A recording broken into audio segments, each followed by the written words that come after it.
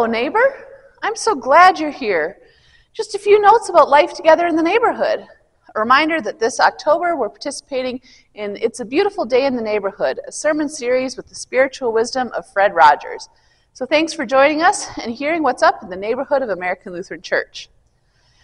Thanks, first of all, to everyone that participated in all of our events this past week. Those that attended our Wednesday night meeting with William B. Henry to learn about issues of diversity in our community and to educate ourselves on what terms and conversations are happening not only in Billings, but in a larger scale around issues of race and diversity. We're excited this coming Wednesday night to have Bridger Care out of Bozeman coming to teach us an ally training, helping us understand those same ideas of terms and conversations around LGBTQIA inclusion and how we can be a great neighbor to our friends that identify in those ways. So if you are interested in that training, be sure to give the church office a call. Today in worship, if you're here at American Lutheran Church, during our Won't You Be My Neighbor series, you'll hear from our neighbor Kristen Rapaz, sharing about how her work with people that are experiencing houselessness are going through different needs in our community and how she's touching them by her barbershop and beauty shop expertise. In our forum this Sunday, we are also hearing from Cliff and Dorothy Holland. Cliff and Dorothy were longtime members of American Lutheran Church. Their son was raised here in our congregation and has gone on to a life of ordained ministry, but not without a few bumps on the path because of the ELCA's policy on allowing partnered gay and lesbian pastors. Now that rule has changed, Eric Holland has gone on to serve his congregation for over a decade. But they're sharing some of the story and how American Lutheran was helpful in making sure that he found that path to ministry. In our prayers today, we continue to pray for Ted Rist and for Elaine. If you remember last week, Ted was diagnosed with a brain tumor, and they've made decisions this week about how to have a path forward for them and their life together. So prayers for Ted and Elaine. We welcome all who are listening on the radio. Today's broadcast is sponsored by Marion Eichlin in honor of Jeff and Sydney DeBusk's anniversary. Let's take a moment now to prepare our hearts and minds for worship. We continue with our opening litany. God calls us to be together as neighbors in faith, to celebrate those who came before us, to be in community with those around us, and to care for those who will come after us. With joy and thanksgiving, let us be good neighbors. With joy and thanksgiving, let us praise the Lord. We continue with confession and forgiveness. Merciful Lord, we confess to a dire lack of love for our neighbor, our enemy, and even especially ourselves. We confess that we fail to love as you have taught. Give us eyes that see your image in each of your children. Grant us hearts that love others not as we wish they were, but as you have made them to be. For the ways we harmed our neighbors with our action and inaction, we repent. For the good we have failed to do, forgive us. And for the desire to do better, strengthen us. In Jesus' name we pray. Friends, God is a God of hope, facing the future with a vision of what can be. We have been forgiven and set free to trust in God's promises and in God's steadfast, faithful, and unwavering love for us. Let us turn now to the world and share the good news we know. God is love. Amen. We sing now our opening hymn, number 660, Lift High the Cross.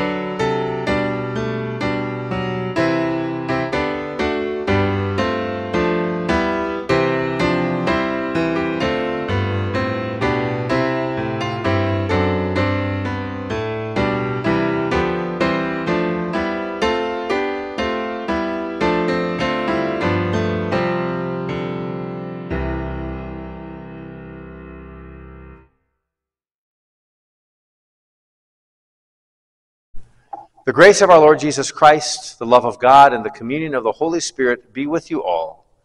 Amen. Let us pray. Loving God, in Jesus washing the disciples' feet, we see your call to humility. Help us all to be humble, to surrender ourselves, our privilege, and our desires for the sake of the other. In Jesus' name, amen.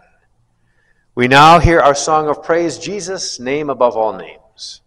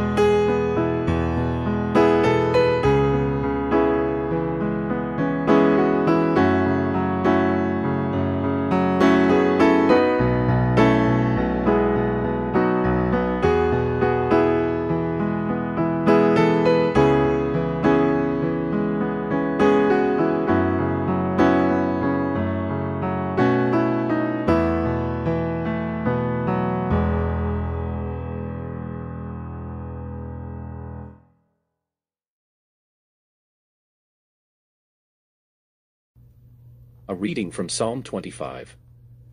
Make me to know your ways, O Lord. Teach me your paths. Lead me in your truth, and teach me. For you are the God of my salvation. For you I wait all day long. Be mindful of your mercy, O Lord, and of your steadfast love. For they have been from of old. Do not remember the sins of my youth or my transgressions.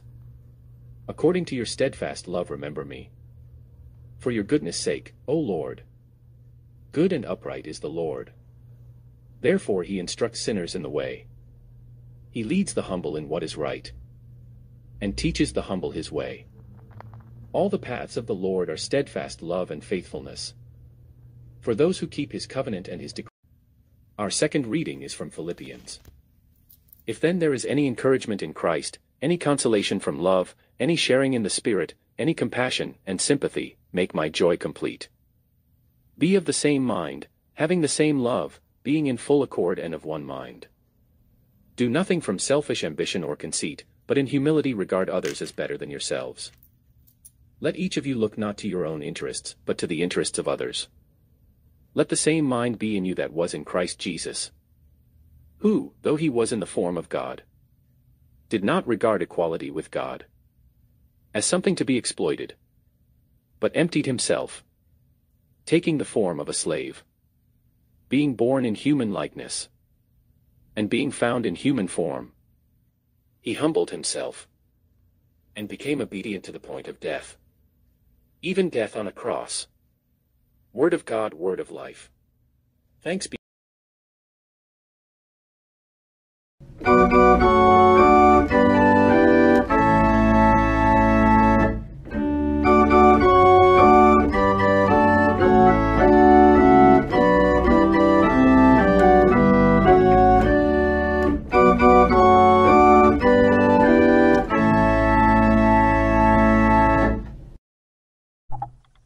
The Gospel according to John. Glory to you, O Lord. Now before the festival of the Passover, Jesus knew that his hour had come to depart from this world and go to the Father. Having loved his own who were in the world, he loved them to the end.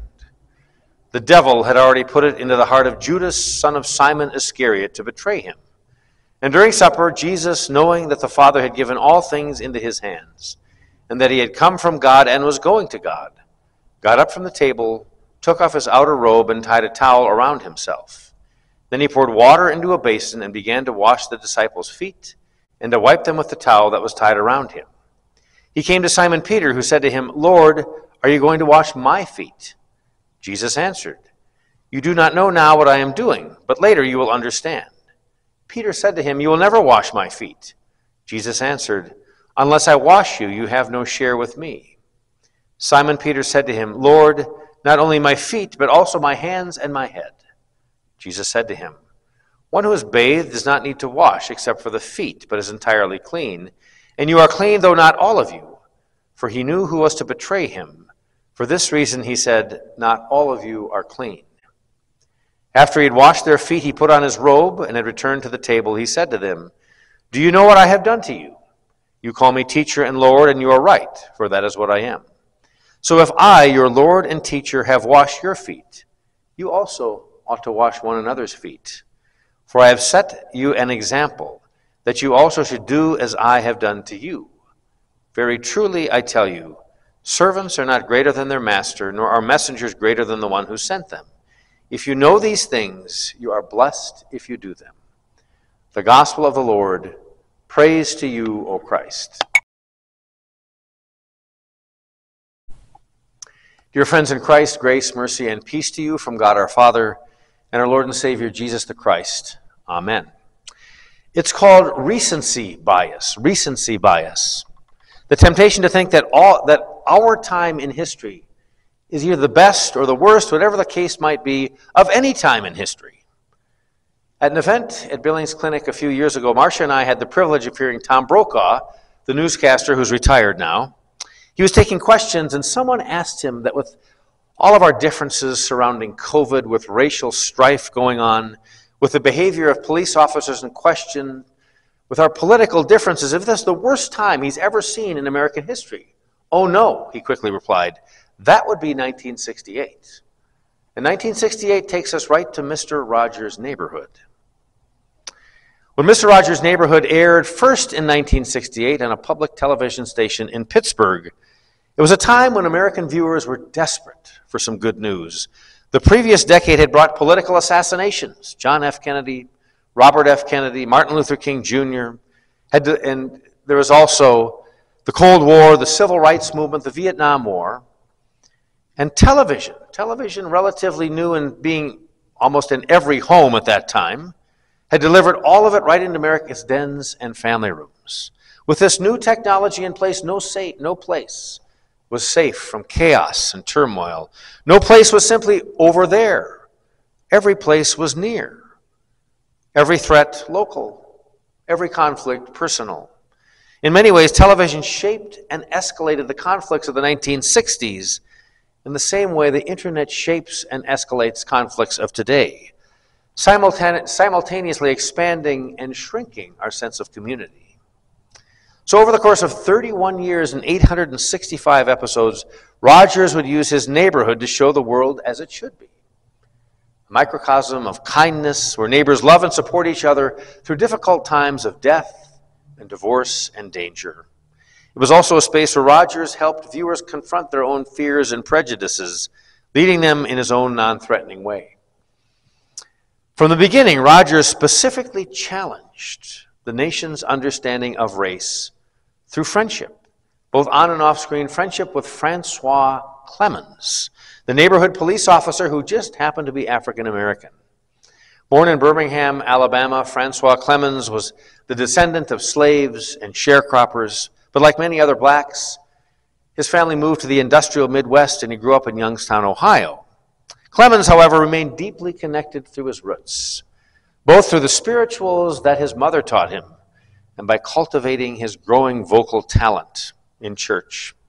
Eventually, Clemmons pursued a career as an opera singer, and Rogers heard him sing at his home congregation in Pittsburgh. Soon after hearing him, Rogers invited Clemmons to appear in his neighborhood as a police officer. Fred came to me, Clemmons said in an interview, and said, "I have this idea, you could be a police officer." That kind of stopped me in my tracks. I grew up in the ghetto, Clemens said. I didn't have a positive opinion of police officers.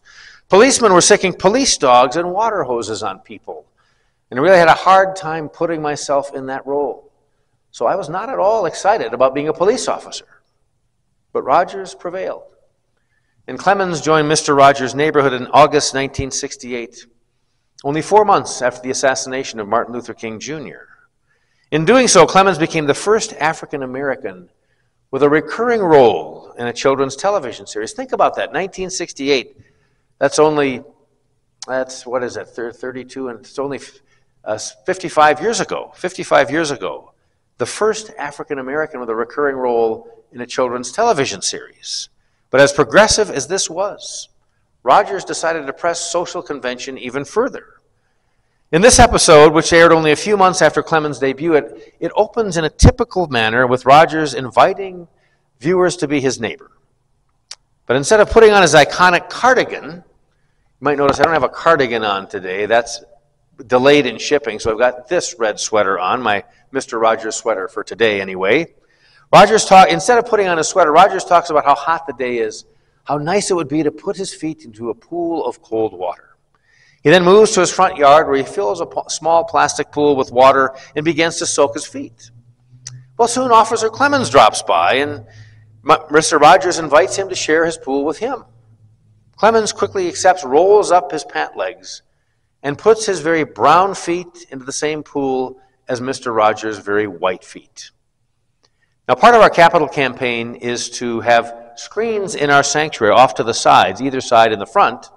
Think how nice it would be if I could show you that clip at this time during the sermon. You'll have to watch it in the weekly email. Today, this very small gesture might seem insignificant, but in 1968 it was considerable. Like public fountains, public transportation, public schools, the public pool had become a battleground for race relations, for segregation. So I was born in Richmond, Virginia in 1961, not because my family was at all from that area. They're all from Minnesota like I am. But because Dad was going to graduate school then. 6 months after I was born in Richmond, we moved back to the upper Midwest. So I once asked Dad what it felt like to live in Richmond then. He quickly answered, it felt segregated, very segregated. Drinking fountains, not only pools, but drinking fountains, public places were segregated places. By 1968, things had changed some, but not a lot. In Mr. Rogers' neighborhood, quiet Presbyterian minister and an African-American police officer show the world how to integrate swimming pools. They model another way of living, a way of living of loving your neighbor with humility and service. Rogers invites, Clemens accepts. And as Clemens slips his feet into the pool, the camera holds the shot for several seconds, as if to make the point clear. A pair of brown feet and a pair of white feet can indeed share the same swimming pool. Nearly 25 years later, Rogers and Clemens reenact the moment. They do that 25 years after this. Much older Rogers and Clemens sit with their feet in a similar blue wading pool, and they talk about different ways children and adults say, I love you, from singing to cleaning up a room to drawing a picture for someone to making a play. As the scene ends, Rogers takes a towel and helps Clemens dry his feet with a simple, here, let me help you. It's a scene that takes us to our gospel reading from the Gospel of John, when Jesus wraps a towel around his waist and washes the disciples' feet, a humbling act of serving others. After Jesus sits down, he says to them, if I then, your Lord and teacher, have washed your feet, you also ought to do it to one another's feet. For I have given you an example that you should do as I have done to you. This foot washing was originally done on Thursday, the Thursday before Jesus' arrest and crucifixion. We know that day as Maundy Thursday, the Maundy in that title coming from the Latin word mandatum, meaning commandment, referring to Jesus commanding his disciples to practice the same love and service toward others that he had shown them. But foot washing is more. It's more than an act of humility and service. In many ways, it's also an act of cleansing and repentance. Throughout the scriptures, washing and water symbolize the purification from sin and disease and brokenness. From the ceremonial washing of the Old Testament to the waters of baptism, so even within the context of the Last Supper, Jesus was washing the disciples' feet of all the grime they had accumulated on the dirty streets of Jerusalem. And when Peter objected to Jesus' act of humility, Jesus said to him, if I do not wash you, you have no part with me. Perhaps this image of Jesus as servant cleanser was in the Apostle Paul's mind when he wrote that passage that we heard from Philippians. Have this mind in you that was also in Christ Jesus, who made himself nothing, taking the form of a servant, being born in the likeness of humanity, being found in human form. He humbled himself by becoming obedient to the point of death, even death on the cross. It's no surprise then that when a Presbyterian minister wanted to heal the divide between blacks and whites, to show us how to humble ourselves and serve each other, it looked very much like Jesus' own servanthood. And when Roger shared his pool and wiped his friend's feet with a towel, he was repenting through servanthood, the same servanthood that motivated Jesus to take up the towel the night before his death. But both acts require humility. Both acts require relinquishing privilege. The privilege of anger on Clement's part, the privilege of comfort on Roger's part. And through this humility, both men embody Christ, neither condescending to the other, both simply surrendering to the other. So in that very same act, the humiliated are brought up and the proud are brought down. In one brief scene on a children's television show, we see this happen. We see two men humbling themselves. We see two men cleansing each other through acts of communion and identification. We see two men showing the world how reconciliation happens. And we hear Mr. Rogers say in his own quiet voice, sometimes just a minute like this will really make a difference. Sometimes just a minute like this will really make a difference. So we are all called to take a minute and to make a difference. To reach out to someone unlike us, someone with a disability, someone with a different sexual orientation, someone with a different skin color, to reach out and to make them feel and know the welcome of Jesus. Amen. We now hear our hymn of the day, Jesu, Jesu, fill us with your love.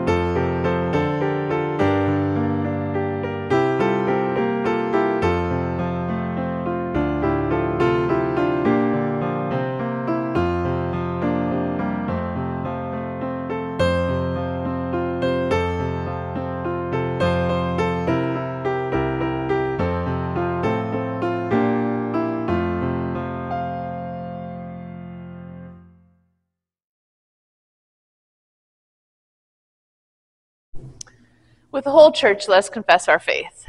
I believe in God, the Father Almighty, creator of heaven and earth. I believe in Jesus Christ, God's only Son, our Lord, who was conceived by the Holy Spirit, born of the Virgin Mary, suffered under Pontius Pilate, was crucified, died, and was buried. He descended to the dead. On the third day he rose again. He ascended into heaven. He is seated at the right hand of the Father, and he will come to judge the living and the dead. I believe in the Holy Spirit, the Holy Catholic Church, the communion of saints, forgiveness of sins, the resurrection of the body, and the life everlasting. Amen. Remembering the caring and generous works of God, we pray for the church, creation, and the needs of our neighbors.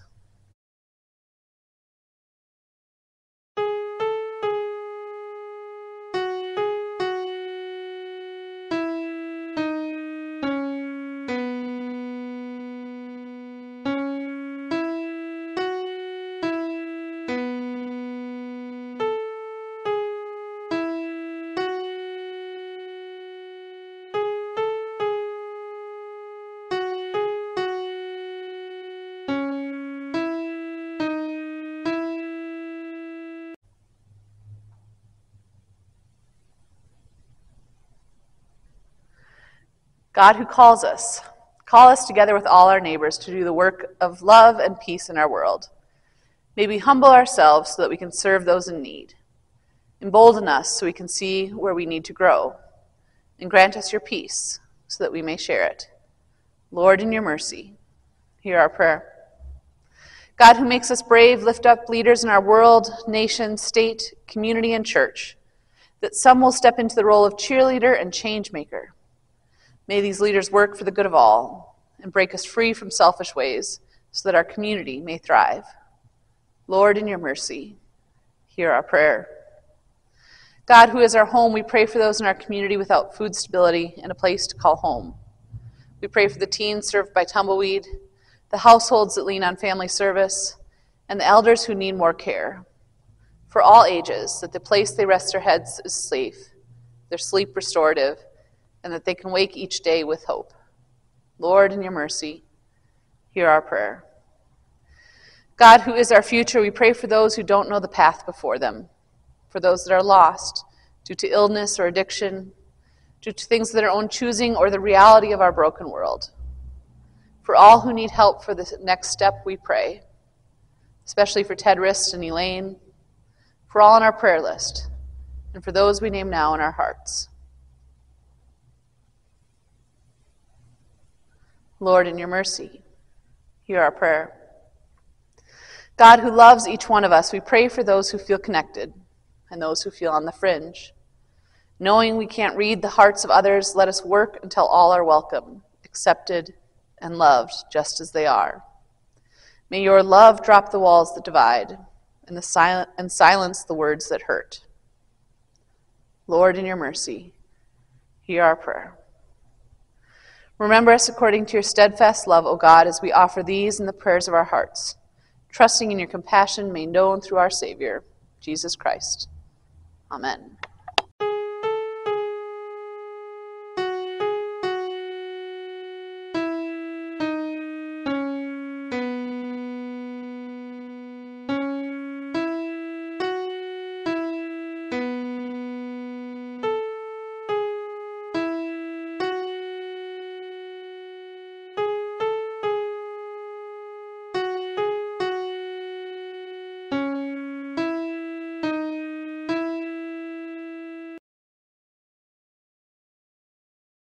We pray now the prayer that Christ taught us. Our Father, who art in heaven, hallowed be thy name. Thy kingdom come, thy will be done, on earth as it is in heaven. Give us this day our daily bread, and forgive us our trespasses, as we forgive those who trespass against us. And lead us not into temptation, but deliver us from evil. For thine is the kingdom, and the power, and the glory, forever and ever. Amen. And now may God, who knows our hearts, comfort you in what weighs you down. May Christ, who challenges us, open our eyes to our neighbors. And may the Spirit that guides our days call us to be courageous and vulnerable all at once. In the name of God, the Father, Son, and Holy Spirit. Amen. We sing our setting song, Make Me a Servant.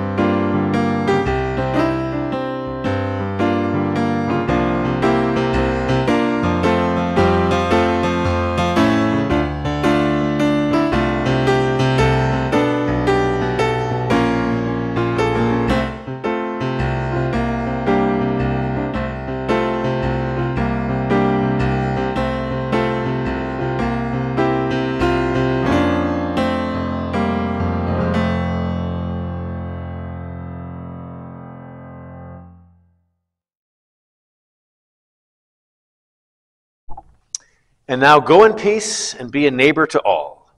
Thanks be to God. Alleluia. Alleluia.